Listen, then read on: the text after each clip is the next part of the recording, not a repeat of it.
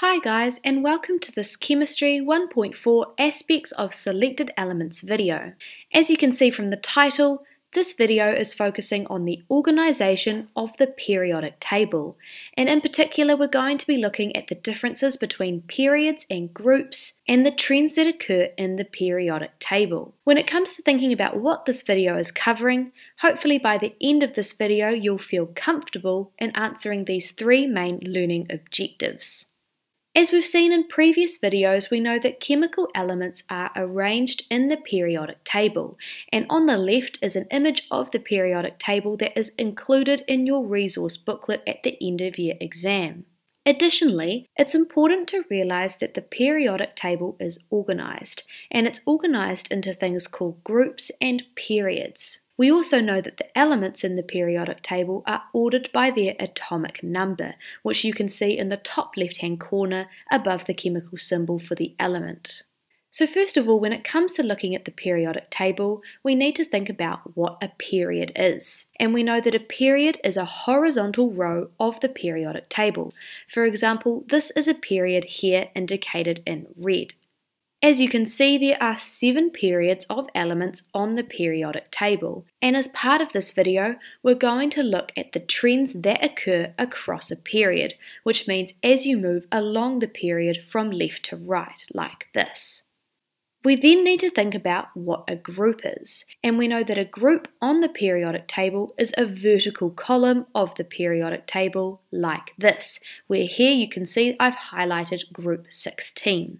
It's important for you to realise that there are 18 groups of elements on the periodic table, and these are shown by the orange arrows. As you can see, the numbers of the groups are labelled here on the periodic table, where group 1 begins on the left and group 18 finishes here on the furthest right. And again, it's important to realise that there are certain trends down a group, so this means as you move from top to bottom like this in the direction of this red arrow, and this is again the focus of this video. So first of all, let's consider the trends that exist across a period. The main trend that you need to know for your exams is the difference between which elements are metals and which elements are non-metals.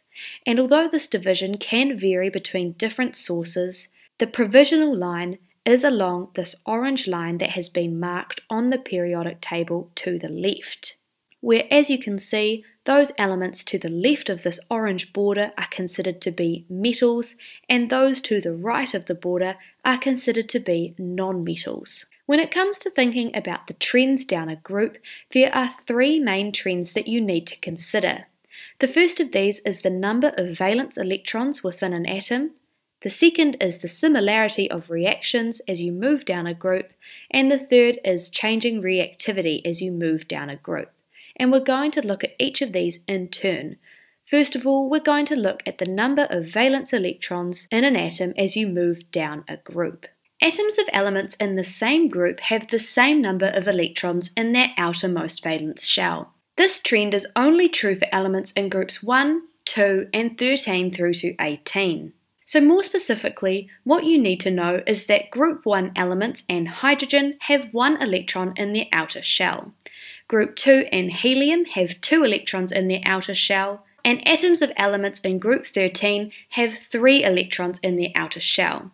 And as you can see, this pattern builds where group 14 elements have 4 electrons, group 15 has 5, and so on.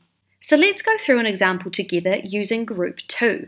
Using this trend, we know that all atoms of elements in group 2 must have 2 electrons in their outermost shell. So as you can see, beryllium is at the top of group 2 and it has an atomic number of 4. This means it has 4 electrons total, and these are arranged in a 2-2 fashion. Moving vertically down group 2, magnesium then has an atomic number of 12 with 12 electrons and an electron arrangement of 2-8-2. Moving further down still, we can see calcium has an atomic number of 20 and 20 electrons total. These electrons are arranged in a 2-8-8-2 fashion, and as you can see, all of the elements in group 2 have atoms that have 2 electrons in the outer valence shell. So now let's move on to the second trend that occurs as you move vertically down a group in the periodic table. And this is the trend of similarity of reactions.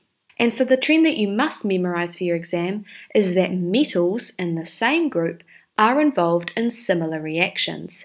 And the reason for this is because they have the same number of outer valence electrons, and we just saw that before. Having the same number of outer valence electrons means that the atoms of metals in a group are going to react in a similar way, and this is in order to lose those valence electrons, which they have the same number of, in order to gain a full outer shell. And as we've seen in previous videos, we know this makes the atom more chemically stable.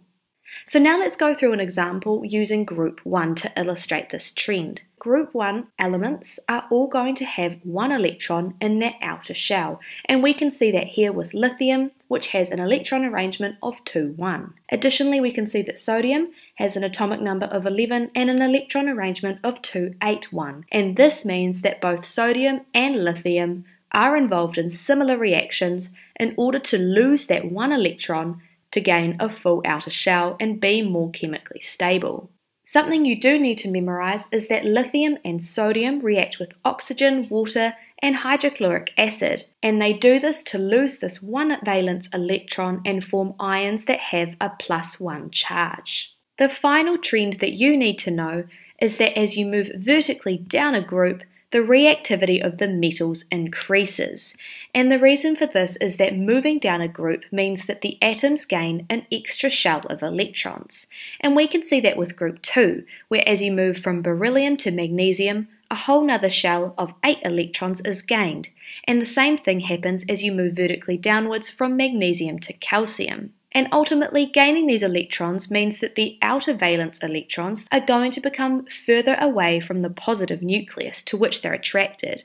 And this means that they're going to be more easily lost, and therefore the metal is going to be more reactive. And as you can imagine, increasing reactivity of these metals means that the reactions they're involved in become faster and more violent. Here you can see the electron arrangement for beryllium. And as you move vertically downwards from beryllium to magnesium, we can see there's a whole nother shell of electrons gained. And these valence electrons here are getting further away from that positive nucleus. The same thing happens again when you move from magnesium to calcium vertically down group 2, where another whole shell of 8 electrons has been gained, and those valence electrons are becoming further and further apart from that positive nucleus. And this simply means they're going to be more easily lost, and therefore calcium is more reactive than magnesium, which is more reactive than beryllium. As with all rules, there is an exception to this reactivity trend, where you must memorize that the elements in group 17 are less reactive as you move down the group. And the reason for this is that it's harder to gain an electron as you move down group 17, and this is because there are more energy levels or shells of electrons gained. You can see that as you move from fluorine to chlorine, a whole nother shell of 8 electrons is gained, and the same thing happens as you move from chlorine to bromine. And this means that it's harder for an electron to join on to that valence electron shell because the distance that that electron is away from the positive nucleus is getting larger and larger. So it's harder to attract an electron to jump into that valence shell. And this means that the elements get less reactive as you move down the group. So why do different ions have different charges? Well, as you already know, atoms gain or lose electrons in order to form an ion with a full valence shell, and this ultimately means that the ion becomes more stable. Atoms with 3 or fewer electrons in their outer shell are going to lose those electrons to form positive ions. And now we know, using our first trend as you move vertically down a group, that these atoms are going to be the atoms of elements in groups 1, 2, and 13, because we know that the elements in group 1 have 1 valence electron, those in group 2 have 2 valence electrons, and those in group 13 have 3. So elements in these groups are going to lose electrons to form ions that are positive. Additionally, we know that atoms with 5 or more electrons in their outer shell are going to gain electrons and form negative ions. And now we know that these are going to be the atoms of elements in group 15, 16, and 17, Because atoms of elements in these three groups have valence electrons that are over half full, and therefore to gain a full shell they're going to gain electrons. So that brings us to the end of the video. In terms of what you need to take away from this video, you need to be able to explain the trends of elements across a period on the periodic table, where this is talking about the differences between metals and non-metals, and you need to be able to explain the trends of an element going down a group on the periodic table, where we talked about three main trends, these being the number of valence electrons, similarity of reactions, and reactivity. Finally, you need to be able to explain why different ions have different charges, again because all three of these topics are big end-of-year exam questions. Thanks for listening.